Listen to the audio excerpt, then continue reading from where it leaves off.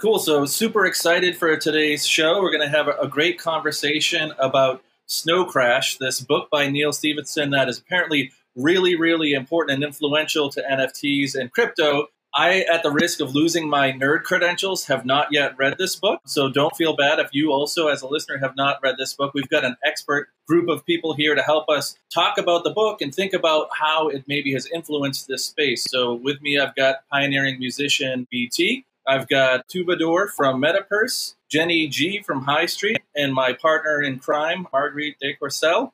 So my first question, whoever wants to jump in, who can give sort of a high-level overview for guys like me and gals like me that haven't necessarily read Snow Crash? So what's sort of the general story arc?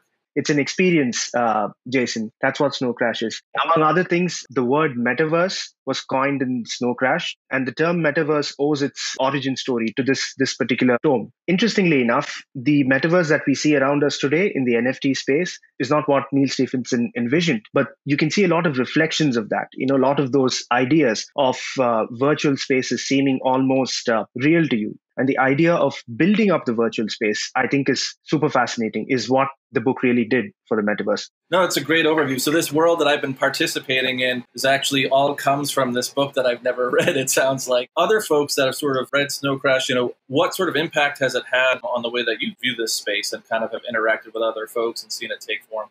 There's something about the way Neal Stephenson, he has talent for describing technology.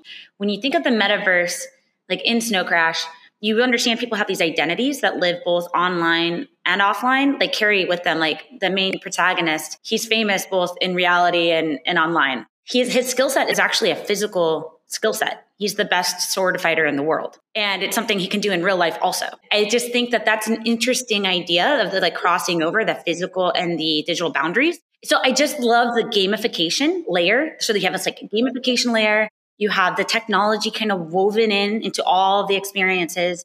And you have this culture where people are in charge of designing their destiny in some capacity. So yeah, I obviously really love Snow Crash. Actually, I went by the pseudonym of YT, who is the love interest, up until basically 2 years ago. I love what you're saying, Marguerite. I think that, Twobador, you said it too. First of all, the writing, Jason, is it's so exciting to read this. This is one of those ones, like a couple of Philip K. Dick's books, that I actually revisit from time to time. And the sort of style versus substance thing, they're just these prophetic ideas that he's great at describing that come up in this book that were sort of unthought, or at least on paper unthought prior to that. I think Snow Crash has had a lot of influence in the music space more than, so kind of speaking for the music space. And it's fascinating how this parallels things that are happening in crypto, in, virtual spaces, like Marguerite was saying, in everything we're involved in. It's actually really, really exciting. This is a must read. You will freak out on this book, how good it is.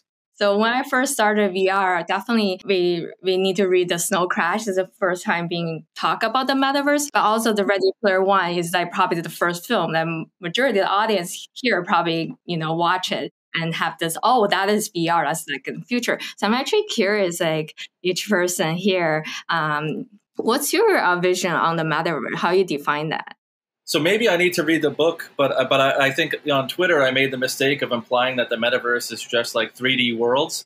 And everybody was like, the metaverse is so much more than that. It's already here now. And I know why I was getting picked on is because I hadn't read the book. But I will say, I also tweeted the other day that if I were born in any other generation, I think I would be an abject failure. But the fact that we have this virtual world where I'm much happier and more comfortable and can find people that have more common interests to me, I see that as sort of the metaverse. It's this opportunity where geography collapses and you can find like-minded people or people that just pleasantly disagree with you. And, we've built these communities that are closer to what we want instead of what's forced upon us, is sort of my thought.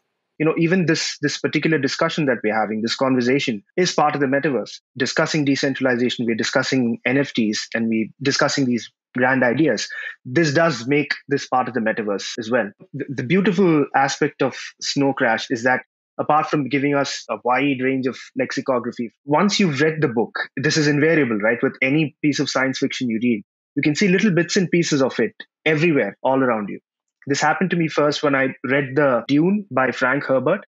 I mean, in in every movie, I mean, I said, dude, I mean, Star Wars, The Matrix Reloaded, Tremors, Pirates of the Caribbean, Monsters Inc., Men in Black, all of these had little bits and pieces of Dune, and you'll see that same effect sort of translated in the metaverse that you see around you once you read that book. The fun part, apart from all of the other aspects that were just mentioned, all of the the prescience that it describes, and the sort of cynical overview of how the world is going to evolve, the socio-political landscape is going to evolve. It's that once you look up from the book and start to look at the people around you, the avatars, the names, the worlds, you start to see it differently. Oh, okay, this is where it comes from. So that part's more fun, not just the reading of the book.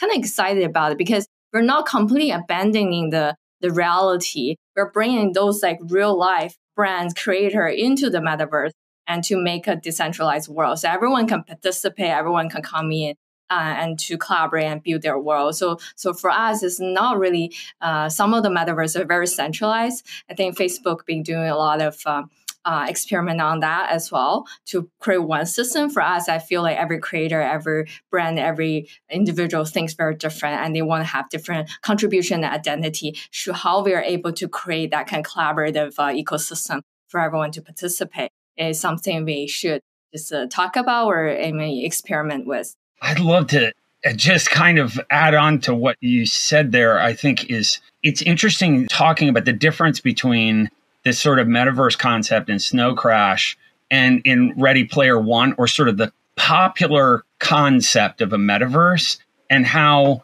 categorically different they are. Twobador, you said something that I think really resonated with me is we're already in the metaverse. I was having a conversation with a CTO the other day, and he said, we're spending, some of us, 16 hours a day looking at a screen. It doesn't, this sort of pop concept, like you said, idea, Marguerite, of this being in VR is not necessarily where all of this, where it's going to terminate, where the point is. And there's already tenets of this all around us that we're utilizing right in this moment. I mean, like you said, Judah, we're like talking about NFTs in the metaverse. I mean, it's like it can't be more meta than that. So part of us is already there, I think. Like you said, Marguerite, it's going to be amazing to watch how it develops. I think the message is to folks like me that haven't read the book, if we want to know what the future is going to look like, and it sounds like we're already pretty well into it, go out and get Snow Crash. I did see Ready Player One, so I saw the movie, but I should probably read that book too. I feel like I'm back in high school English class trying to go through the Cliff Notes to keep up with everybody. So